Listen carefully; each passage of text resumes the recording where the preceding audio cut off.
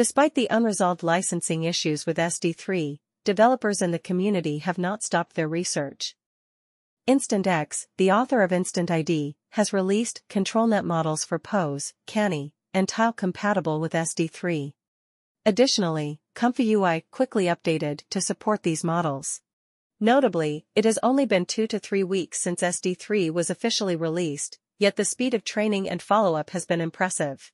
So, how effective are these models? In this video, I will demonstrate how to download and use these models, and compare them with the corresponding features of SD1.5 and SDXL. Visiting the author's release page, we can see the 3 models. Click on the canny model to view its description, which is quite concise. It's important to note that although it mentions requiring diffusers version 0.30.0.dev0 or above, we can ignore this requirement since ComfyUI natively supports SD3 ControlNet without relying on diffusers. Remember, do not blindly upgrade this library to avoid conflicts and potential issues with your environment. Now, let's go to the file download page and choose the 1.19 GB file to download.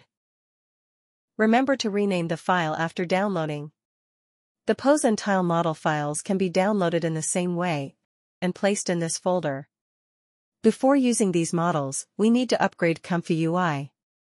You can do this by a git pull or by downloading the compressed package, ensuring your version is after this commit. With everything ready, let's start. First, load a basic text-to-image workflow for SD3.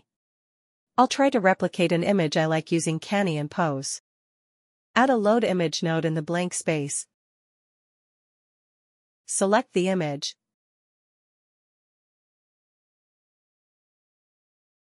Then add a getImageSize node to ensure the empty latent dimensions match the original image.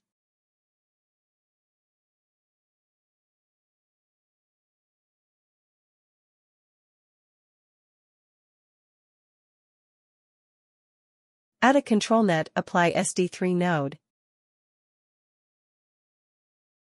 Use WD14 to reverse the prompt since I'm too lazy to write one. Input it into the clip text encode, and then pass it to apply ControlNet.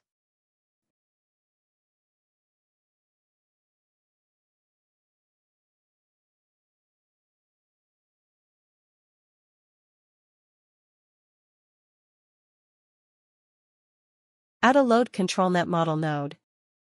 Select the newly downloaded SD3 pose. Connect the VAE. And add a DW pose estimator as the pose model requires a preprocessor.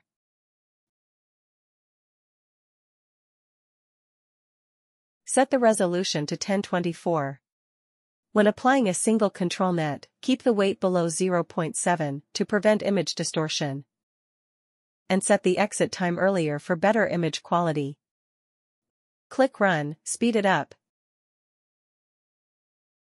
And you can see the overall result is good, adhering to the reference image, though the hand pose is slightly off, despite the pose analysis being correct in the preprocessor.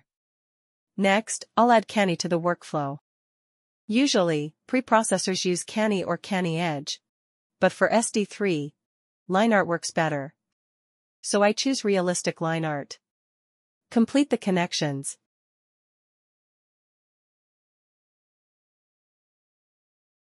Change the resolution to 1024. And click Generate. Speed up to check the result. The details are richer, but there are some strange elements on the face. This is because when there are multiple ControlNets, you need to further reduce the weight. I lower the weights of both ControlNets to 0.45 and set the end time to 0.5.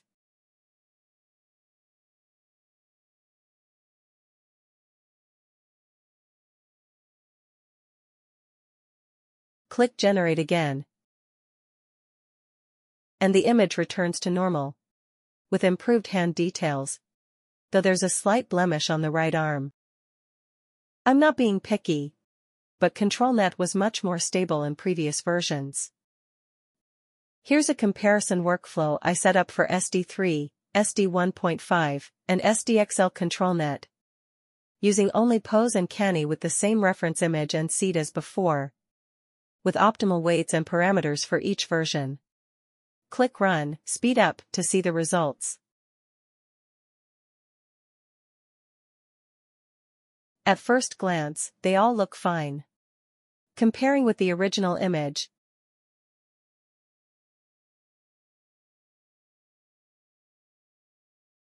SD1.5 and SDXL closely follow the ControlNet input, while SD3, though more realistic, has some flaws, likely due to its conservative censorship mechanism clashing with ControlNet. Of course, this image is extremely challenging for SD3. For architecture, landscapes, and regular portraits, its performance is acceptable. For those needing fine control over SD3 generated images, ControlNet is still essential. From its architecture, SD3's ControlNet integrates into the main diffusion process, allowing for more detailed and effective control. The current results may be due to model issues.